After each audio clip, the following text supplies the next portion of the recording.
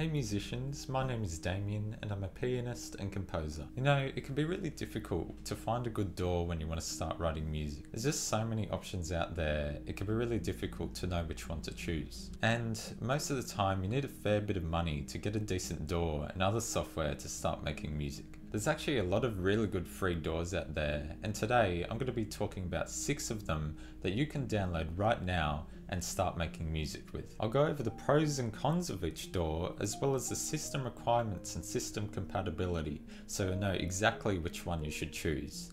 Now let's get straight into it. I only heard about BandLab recently, and when I looked into it, it's actually a very beginner-friendly DAW, and it's really capable too. The main difference between this DAW and most other DAWs is that it's actually web-based, so there's actually no program that you need to download for this. So for the system requirements, you need the latest version of any Chromium-based web browser, and if you want to use the mobile app, you'll need these versions of iOS or Android. The thing I really like about BandLab is that it has a really simple to use interface, and everything's really easy to find and it's very user-friendly. This is what BandLab looks like. You can add a track here and it gives you a few options for different instruments here. So we'll just choose this instrument here, and then we've got the piano keyboard thing, and then we can create a region here. So you just right click and then it comes up with this and brings up the piano roll. So we can also add a loop, and so we just look up synth. One thing I think is really cool about BandLab is that it syncs to the cloud, and so I can just continue this project on my phone. The biggest downfall of BandLab, in my opinion, is that it's a really good starting point for making music, but when you get more advanced with making music, you'll need a better DAW to use plugins and more advanced tools. But just keep that in mind if you do choose to use BandLab.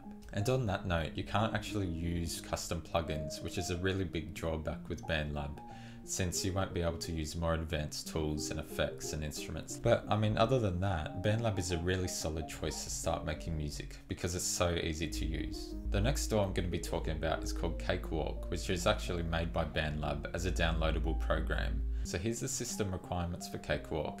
It's also a Windows only program. First of all, I think that Cakewalk is another really solid choice for beginners. It's pretty easy to use, and after watching a few YouTube tutorials, you should be able to work out most of the program and all of its features. And I guess you could say that learning it is a piece of cake walk. So here we can just select from a template when we open Cakewalk. So I'll just select the basic one. So here we have our tracks over here, and then we can just open up our MIDI editor. And this is what the piano roll looks like. And then we also have our mixer here. There are a lot of built-in plugins over here as well. And speaking of plugins, you can still actually get custom plugins yourself and use them with Cakewalk, which is really good to see as well. So it's not limited just to these plugins here. If we just click add a new track, then we can click instrument. Let's say click labs, create, just create a new track, and then click here. And we have our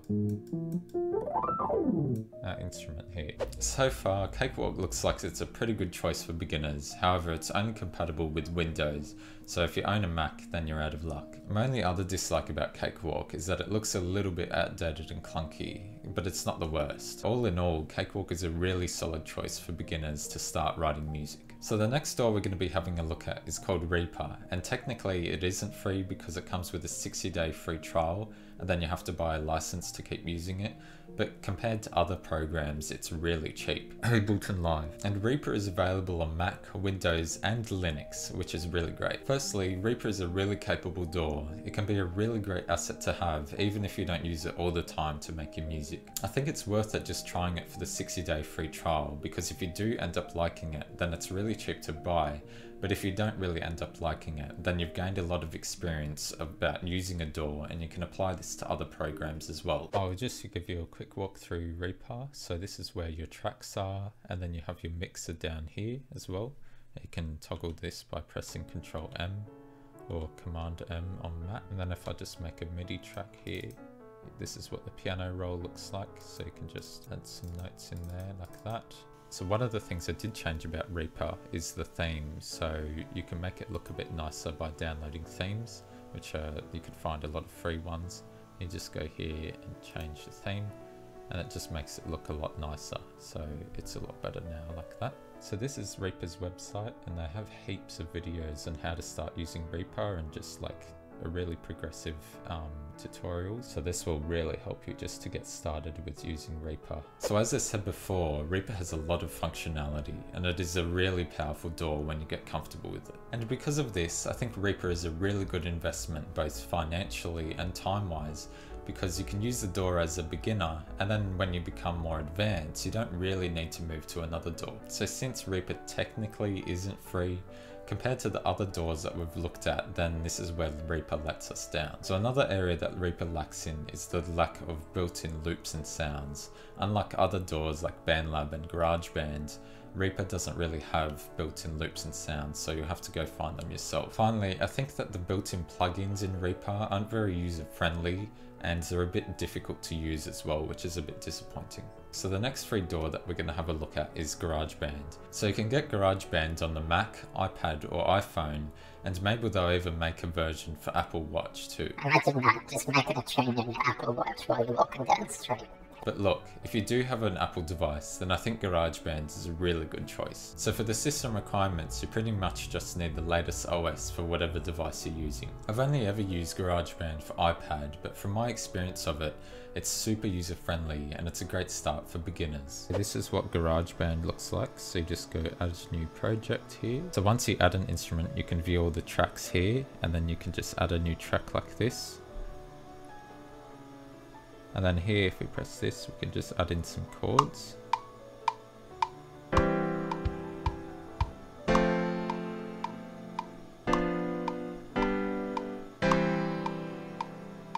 And then the piano roll we can open up here. So if we double tap here and click edit, we can edit the notes here.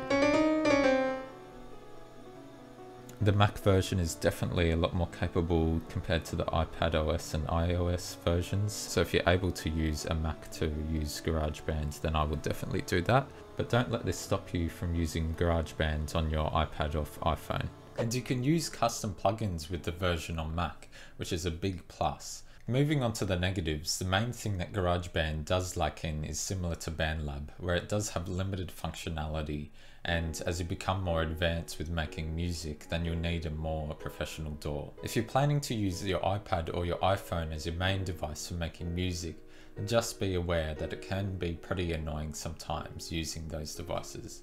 Finally, it's only available for Apple devices, so if you don't have an Apple device, then you're out of luck. So now we'll have a look at LMMS. Now I remember using LMMS ages ago when I first started getting into using a DAW to make music, and it was pretty confusing when I first started, but it does have some pretty cool features as well. So here's the recommended system requirements. It's available for Windows, Mac and Linux. I found that LMMS was really easy to download and set up for me. It only took me about a minute, but this can obviously vary for you.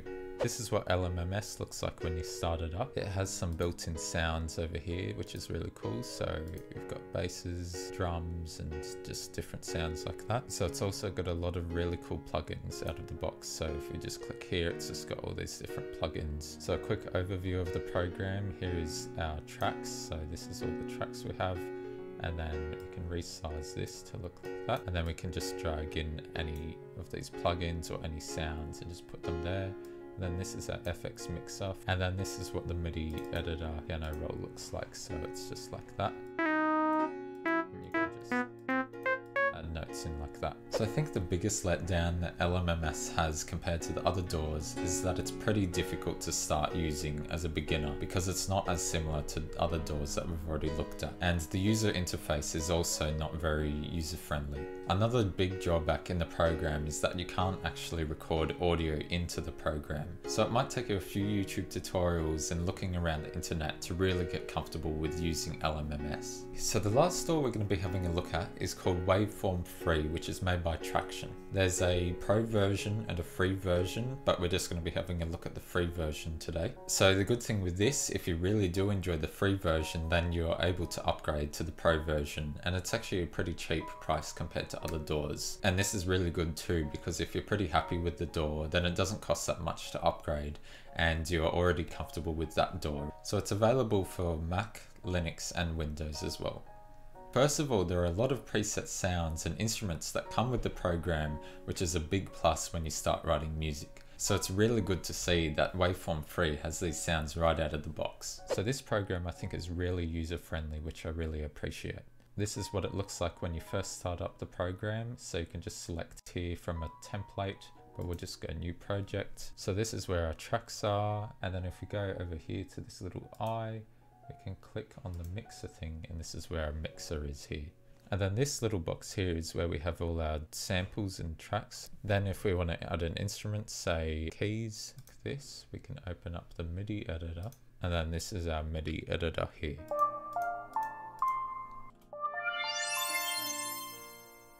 This program probably took the longest for me to set up, so it wasn't the best experience downloading it, but once you do that, you should be good. So compared to the other DAWs, this one's pretty straightforward and easy to learn, and after a few YouTube tutorials, you should be able to get your head around it. Finally, I think Waveform 3 is a really capable DAW, but I think as you become better at writing music, then it's better to upgrade to a more professional DAW that has more features. So now that we've had a look at all of the DAWs, here's a quick summary of them.